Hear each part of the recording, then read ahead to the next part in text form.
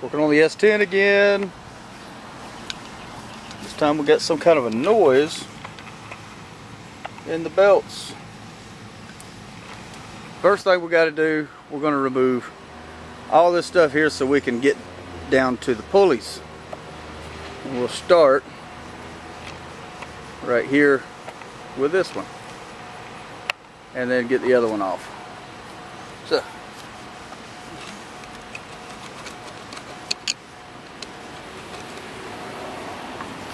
little wire connector right here. See there? Little wire connector.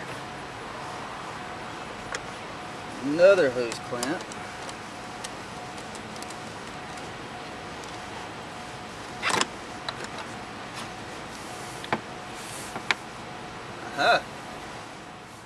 Now this is what happens. You get this thing here and you try to snake it out from underneath the radiator hose, and of course it don't want to do that. Set it over here, and what happens is you wind up breaking the radiator cap or the radiator hose off. So now I've got to buy a radiator.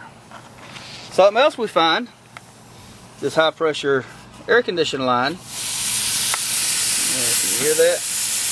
Yeah. It's got a hole in it right there. And every time you move it just a little bit, it squirts out even more Freon. So we need these two air conditioning hoses and a new radiator. And we still haven't got in here to figure out whether it's the alternator or an idler pulley that's got a bad bearing in it. So we go deeper.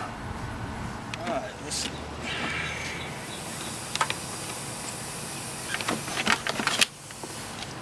Now we can get the good stuff. Alright, so here's the deal. We pulled the belt off so we could isolate different things. Now this is the noise. I don't know if you can hear that or not, but the bearing in this thing is absolutely shot. So now you can isolate down here to the idler pulley, spin it. It's quiet. That's quiet. That's quiet. Water pump's brand new. That pulley's quiet. So we got about an alternator. We got to get air conditioning hoses and a radiator. Alright, here's what I've done. I haven't videoed everything because I'm sort of just moving along. Radiator hose goes here to over here. Remember, we broke the radiator here and we took it off over there like a good person. We pulled the fan shroud completely out because it comes apart in two pieces, so we was able to take the top half off and then snake the bottom half out. Went ahead and pulled the air breather out that goes here. That way I can drain what's left of the antifreeze out from down there. And of course we're catching all of it. So now what I've got to do, oh yeah, also disconnect the negative side of the battery. As you see, it's just stuck down in there. Now this bolt, which is bolted in from the back side, and this bolt should let the radiator drop, or the alternator rather. There might be another bolt back here behind it.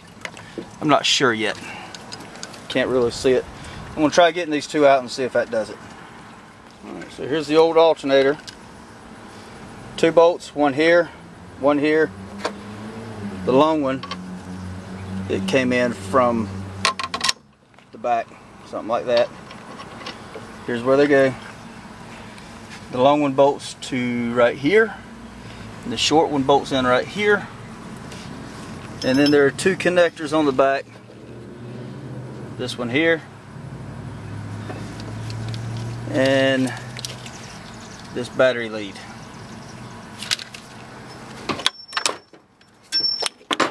And you can see them right here. Here's the battery lead terminal, and here's where the other plug goes. So, not a hard alternator to get out, as long as you don't break anything. And now we have new parts. We have a new alternator, This is the air conditioning hose.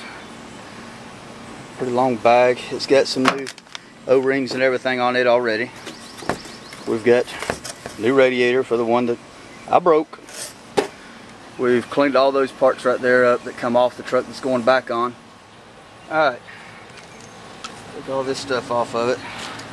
Now I compared this to the old one when I was at the store. So things you got to look for is make sure, number one, your mounting points are right here and here. They are. Then, based off of where your mounting points are, make sure all your terminals are in the right place. And they are. So, now we're ready to put it in. Now that I've got all the wires put on, now I can start putting the bolts in. So I put it in place. I've already started the bolts. Remember, you got a short one here, long one here that comes in from the back side. So now I'm just going to tighten those bolts up.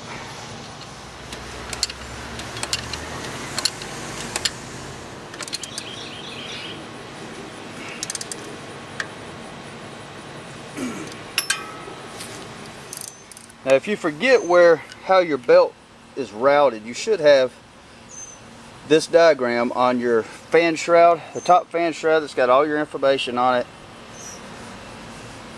It's got a vacuum diagram, which very little vacuum comes off this motor. But there's your fan belt, your serpentine belt routing. So if you forget how the routing goes, you can always come back to this and look.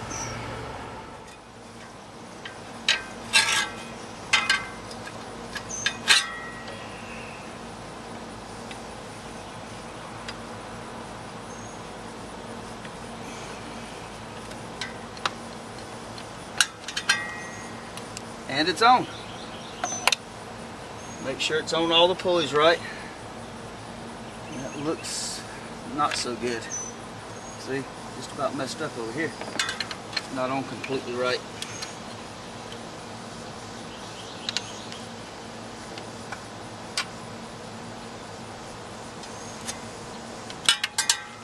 Now we're good.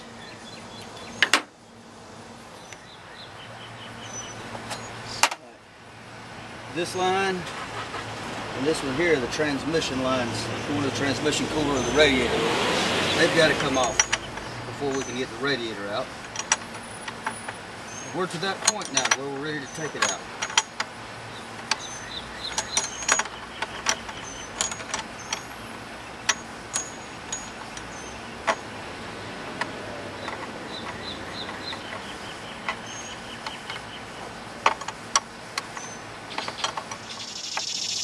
Now, down here at the bottom of the radiator is the lower radiator hose. Now we've got to get it off.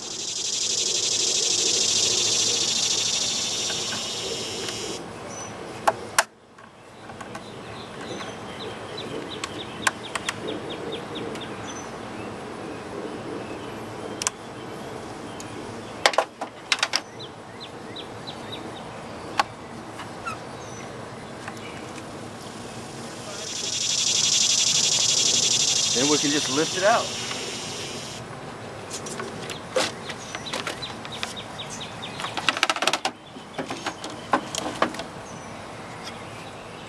Close up our petcock over here so we don't lose everything else. Don't make any more of a mess than we already have. Alright, so while the radiator's out and we can get to these nuts down on this side, we're replacing this air conditioning hose. So I'm going to show you a little trick. When you've got a nut like that, see if I can get you a little closer. When you've got a nut like this, always hold the back side so that it don't twist off. Now, I don't have line wrenches this big, and I don't have a wrench this big. This inside is a 1 1/8. And then there's this. Okay. So now it'll come off pretty easy. There's no camera angle I can get to that will allow you to be able to see this and me be able to take it off. But right here is where it's at. One bolt goes right down between the two. 13mm wrench.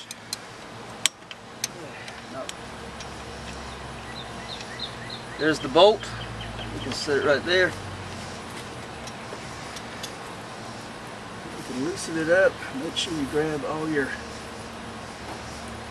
seals and everything there. Now you're going to lose, your hoses are going to have some oil in it. We want to catch as much of that oil as we can because we need to put that back in. So to put the oil back in the air compressor, I've got a funnel like this that I've got.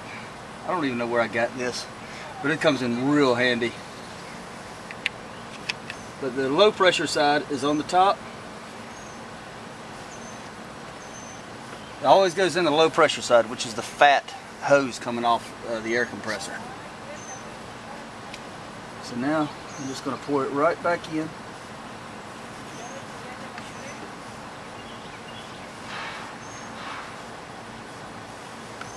Now there's not going to be that much because we're just changing it out of what was caught up in the hoses.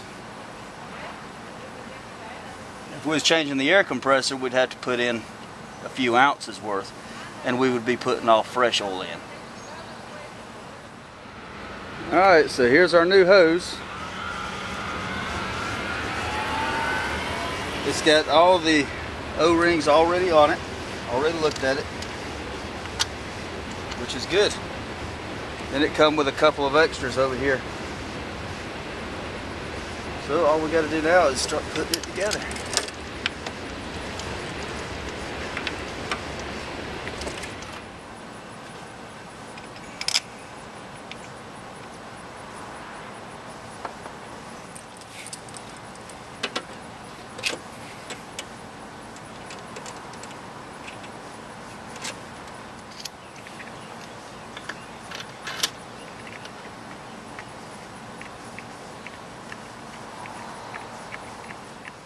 Alright, here's something I didn't show y'all, but I took it out to make it easier to get to the top alternator bolt. But it's this here. This is the overflow hose tank. See, when you take the battery out, it just falls right in place. And it uses these little small nuts. There's 3 of them.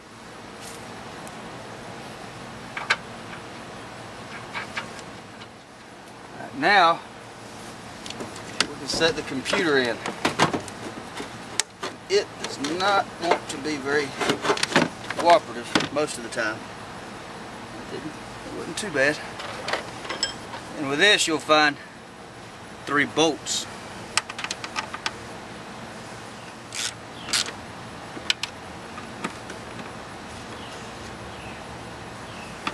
Don't tighten those up super tight. They don't have to be that tight. Now we'll set in the lower shield right here. Now before you get it locked in place, you got to put this. You got a hose that has to be fastened.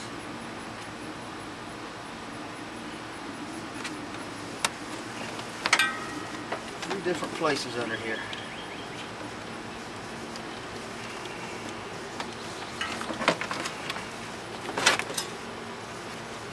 This one, I'm going to close up on me again.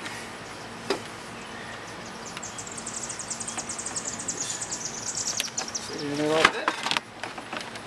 And then you can set it in place.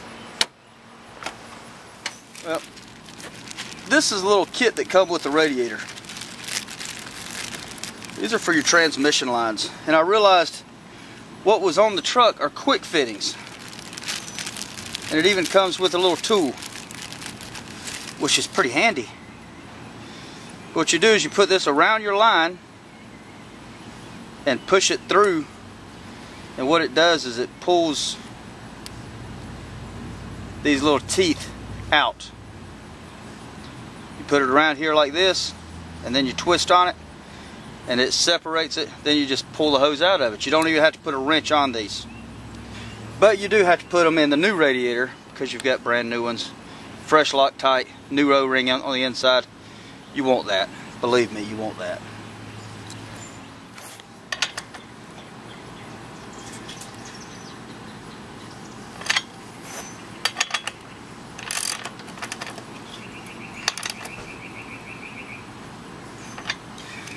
And now the radiator's ready to go in the truck. Make sure you've got the little cushion mounts that go down here on the frame in place. I just noticed this one had pulled off with the old radiator and I missed it. So now, set it in. And just push them in.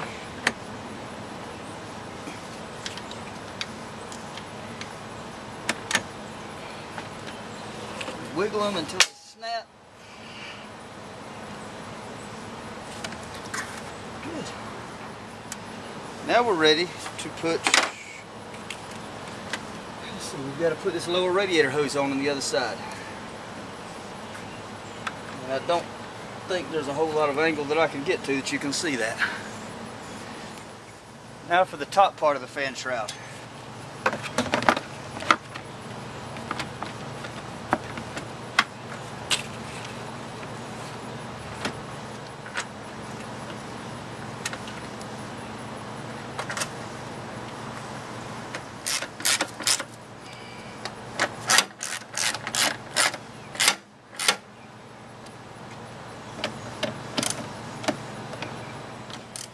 Alright, I put the thermostat housing, the hose on the thermostat housing because I'm not going to be able to get to it very easily.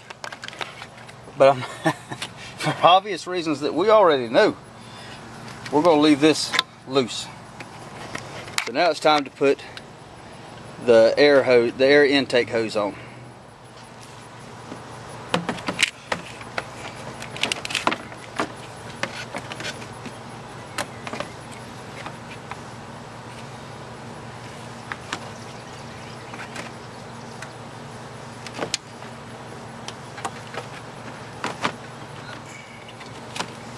Now we can put this on.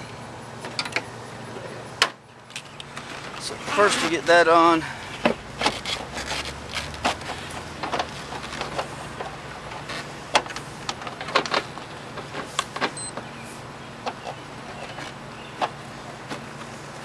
as I said here, they just push in place. Well, we used all these components to filter the old antifreeze because, well, being out here outside, and this is day 2 because I run out of time the first day, got a few bugs in it, so we had to filter it out. And you can see the bugs that are in it. Anyway, we used a towel to filter it through the towel, and then we found that an old shop rag works best. So we filled the radiator up. Now we're going to start it and wait for the thermostat to open.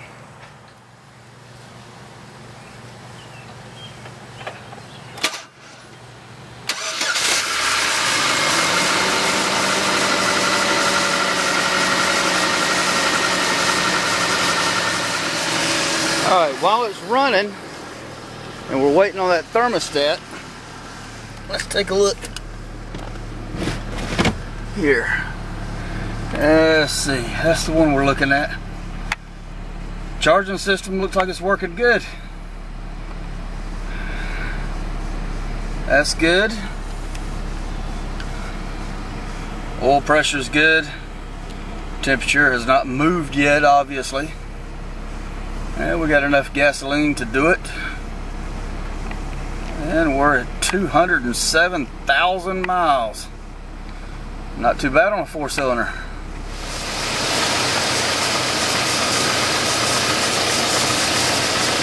Ah, there it goes. That's what I was looking for right there. Alright, this is a gauge for putting in Freon. And this is the Freon that we're using. You see that? R134A. Everything uses 134A now. The old cars had the R12 stuff in it. You will not be able to find that. If you still have that stuff, you'll have to convert your car over to this 134A. Now this I got off of another bottle that we used a few weeks ago. And it'll work on these also. So, first, we'll take loose the cap on the low pressure side.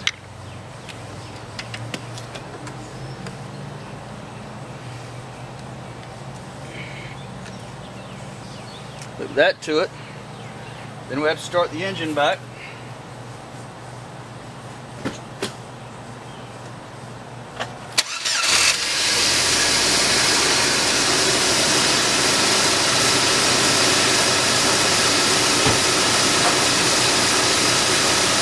Turn the air conditioner up on high.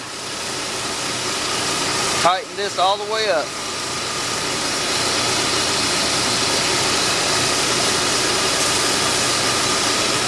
Now these work best if you hold them upside down. Alright, that's the third can. Turn it upside down, shake it. You'll feel the can. It'll get cold when it's got Freon in it, and it'll get a lot. The coolness will go away once it's empty. 3 cans, and the thing is blowing very cold. That's probably just a little bit too much Freon. You have a little bit of residual in the can still.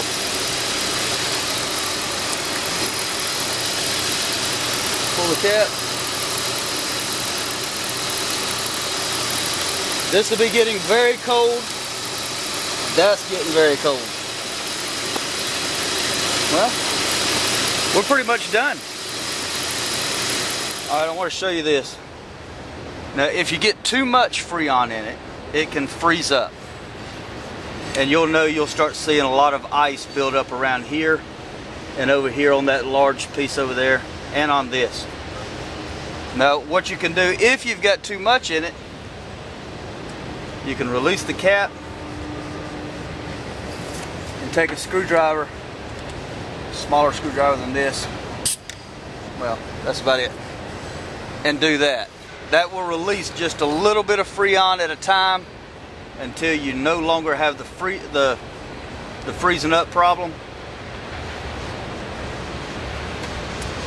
And other than that, our alternator is working good. Our radiator is topped off. Temperature is running great. We're done. So that's all there is to this one. Alright guys, that's all on this one. Remember, if I can do it, anybody can do it. Ain't nothing but nuts and bolts. See you next time.